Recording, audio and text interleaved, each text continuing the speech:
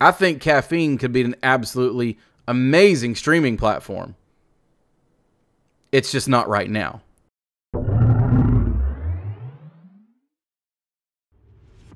All right, before I get into it today, I want to remind you guys to hit that like and subscribe button and that notification bell.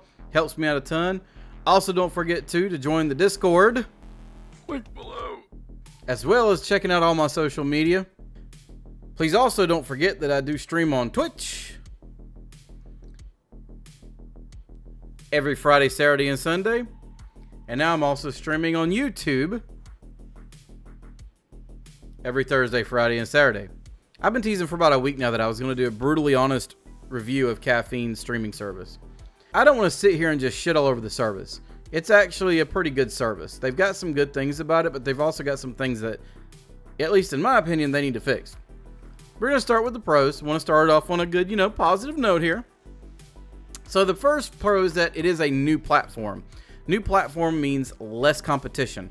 I believe that they exited their beta on January 1st of 2020. While most businesses suffered last year, any streaming platforms actually did quite well. With the pandemic, everybody being home, everybody decided to be a content creator, including yours truly. But anytime you've got a new platform out there, that means that there's less competition, there's less people. So you don't have person A over here that you have to compete with, taking viewers away from your stream while you're trying to do your thing, right?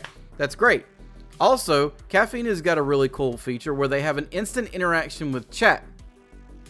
So that means that as soon as you, as the user, hit enter on your chat, it immediately shows up and the streamer sees it and they can interact with you in real time. It's actually pretty cool. Also, if you're somebody who is not tech savvy and you're not really quite sure how to use OBS, you don't really have to know how to use OBS if you're streaming your PC gameplay.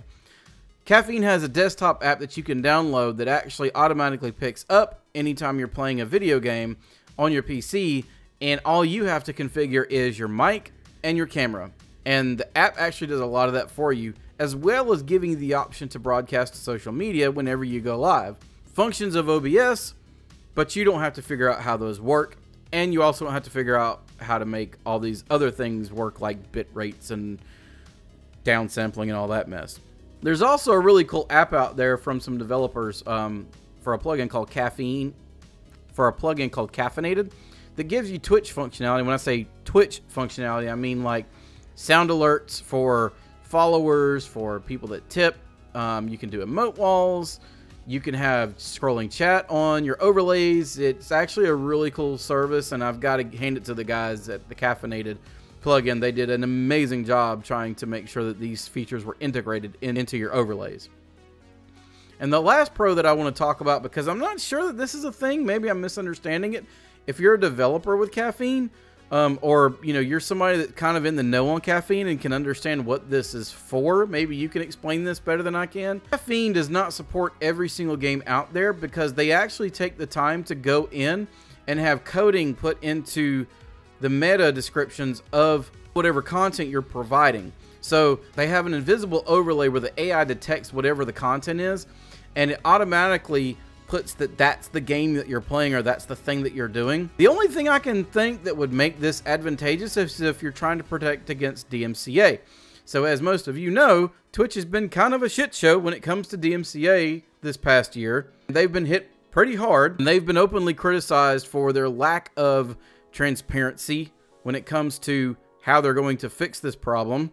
Twitch, I'm talking to you. And they've also been heavily scrutinized and criticized about how they're going to help creators. One of the things that they have offered creators, which was the most tone-deaf piece of advice that they could have offered, is to mute your game audio. The only thing that I can think that would make this an advantage with Caffeine is that if the AI is detecting that, maybe it's detecting what the game is, so that way you can say that it is fair use, because gameplay of a video game is fair use even if there's certain things playing in the game, because gameplay is subjective. It's not the same for every single person. Each person is going to approach and play the game a little bit differently than the other person before them. So the content within the game would fall under fair use, therefore helping them to avoid copyright strikes. Apparently, unless you're Twitch. Now, the cons for this is that It's primarily a battle rapping and an esports platform. So if you're somebody that likes to play RPGs or JRPGs, if you're creative like somebody that does music or art, or if you're someone that just genuinely just likes to have a just chatting stream. I know creators like Sweet Anita, she likes to get on there and she likes to talk to her chat and her community. She has Tourette's, and so she likes to, you know, talk with them about that and some of the struggles that she's dealt with. She does some mental health stuff on there, but she does do some gameplay. If you're somebody who does that, news commentary, whatever, you're not really going to have a very good time on this platform, in my opinion. I know I didn't. Those categories are not very well supported. They support games like Final Fantasy 7, 8, and 9, which are 20-something years old, but don't support Final Fantasy 7 Remake, which was just released last year. Which leads me to another problem with Caffeine, is that they don't have categories, so there's no real discoverability. So if you have somebody on there that's playing, say, Destiny, or you want to watch somebody play Final Fantasy, you're not going to be able to find that. The people that are on there that are playing that are going to be very hard to find because it is so wildly populated by battle rappers and esports players. It is going to be very difficult since you can't search for people playing specific games or even in a specific category like RPGs. Another issue is that there's no real engagement for the audience. The only thing you have is the instant chat. Now, this is a problem for the creator, which I'll get to in a minute, but the issue for the audience side is that the only thing that they have are emotes that you have to spend what they call gold on. Now, if you've got credits that have been given to you, you can convert credits into gold. People can then give to the creator as they're going, kind of like the way bits work on Twitch. But the problem is that one, they're gold that you have to purchase to get the money to do this is, to me, wildly overpriced. And the other thing is too is that you have to pay to use emotes. This was a terrible idea. I don't know who thought about this, but y'all need to change that. The other issue too with chat engagement is that the chat doesn't actually scroll. It works in kind of like a pop-up video, kind of like VH1 did. Maybe they still do, where it would just randomly pop up little bubbles all over the music video and give you little facts here and there. And the chat log on Caffeine for the end user works very much the same way, and it is very random and it doesn't come in successive order. Why is this an issue? If you have somebody is in your chat and they're trying to tell a story, you will get to see a scrolling chat log, so you know what's going in successive order, but the audience members do not. It's coming in out of order, kind of like the old cell phone text messages from years ago. Now, the other issue, remember how I told you about the instant interactivity and how this actually is a problem in certain areas? If you are a creator, you likely don't really want to sit there and watch your views tank as you go through trying to build up your community. I know for me personally, I've actually turned off my viewer count because I don't want to know the people that are watching my chat. Now, when I get to the level of somebody like, you know, Harris Heller with Alpha Gaming, which if you're watching, thanks, or somebody like Ninja or Shroud, you're probably watching those metrics and wanting to look at those things because you want to know what you're doing and what you're not doing right. But if you're a smaller streamer and you're still trying to build your community, the last thing you want to know is how much people do or don't like you. And with Caffeine, there's a constant scrolling log in real time of when people join your chat and leave your chat. And join your chat and leave your chat. And the AI does not distinguish between internet blips and people actually leaving your chat. So you could have somebody that's repeatedly leaving and joining and leaving and joining and leaving and joining. Me personally, as a smaller creator, like I said, I don't like watching my views. I don't like seeing who's viewing. If you want to talk, talk. If you don't, then don't. Whatever. I don't want to see the number of people that are viewing my chat. I don't want to see that. It brings down my mood. If it brings down my mood and my vibe, it's going to bring down the vibe of the stream. And as a creator, I have to be the one to be able to keep things going and keep, you know, the hype and everything going for my chat. Obviously, at some point when I get a big enough audience, you know, they are the ones kind of feeding off my energy. But if I've got a 2-person stream and my vibe is going down, I'm going to be very quickly at a 0-person stream. And which also creates a whole nother issue in itself, in that you cannot lurk on Caffeine without being called out. Because the culture of Caffeine is to immediately greet people when they join your chat. So if you're used to joining a chat and sitting back and watching it for a little bit before you decide to engage, you're not going to do that on Caffeine, because they're going to know immediately. Another thing that I want to discuss is the fact that they have a mostly closed API. Notice I said mostly closed, because remember I told you about the caffeinated app back just a little bit ago. Well, the issue is that they don't have it open for plugin companies like Stream Elements or Streamlabs. So if you wanted to be able to have the kind of functionality like sound commands and things like that in your overlays, you're not going to be able to do that with Caffeine. Mainly because they have an outdated version of OBS that is pretty much broken in almost every way, shape, form, or fashion, especially if you try to update it.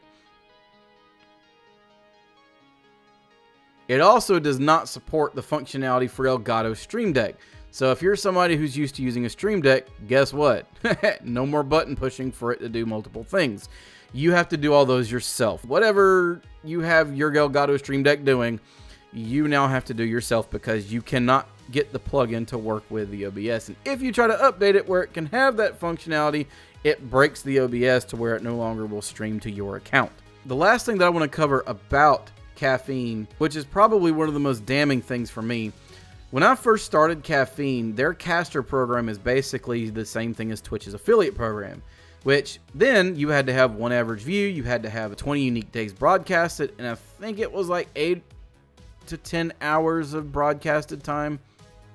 Maybe I'm not confusing that with Twitch. Also had to have 100 followers. If you're a small streamer on an up-and-coming platform with only a few thousand creators, which with most of those being battle rappers and esports people, and you're an RPG player, or you're a creative doing music or art, or you're somebody that's doing a just chatting or news sections or whatever, guess what?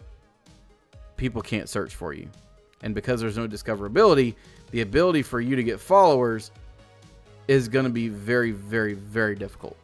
This has been compounded by the fact that now Caffeine has upped their requirements for their caster program. So now you have to have 5 average views, still have 100 followers, but now you have to have 30 total days streamed with 20 hours. Now the hours streamed and the days are not quite that big of a deal, but getting 100 followers on a platform that already is stacked against you, as well as getting 5 average views, that's not going to work out very well. Especially when your stream is being recommended to people that watch battle rapping and esports, which is exactly what happened to me. Now, ultimately, Caffeine is a good platform. They're not all bad. There's a lot of things that they actually have going very well for them. I think the instant interactivity is amazing. I think that's an amazing opportunity to build a community with people to where they don't have to sit and wait almost a minute at some points to be able to get a response from you when they ask you a question in chat. However, if the functionalities that you need to be able to grow as a streamer are not there, not available, because they're focusing on the wrong things, it's not going to be a platform that ends up being a contender with Twitch or YouTube at any point in time. I think Caffeine could be an absolutely amazing streaming platform. It's just not right now. So what do y'all think? Have I been fair in my review? Do y'all feel like I have been balanced? Do y'all feel like I tried to give them a fair shot? Let me know in the comments section down below. And also, if you're somebody that's a developer for Caffeine, or you're somebody that works for Caffeine and you saw this review, if you feel like I have not been fair, please, in the comments below, feel free to drop it in there and let me know if I got something wrong, if there's something I said that wasn't quite right.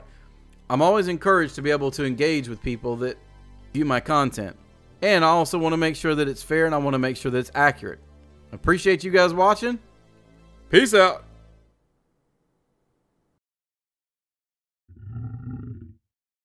Would y'all stop licking me, please? I'm tired of all these monsters licking me. I feel like I'm in a hentai.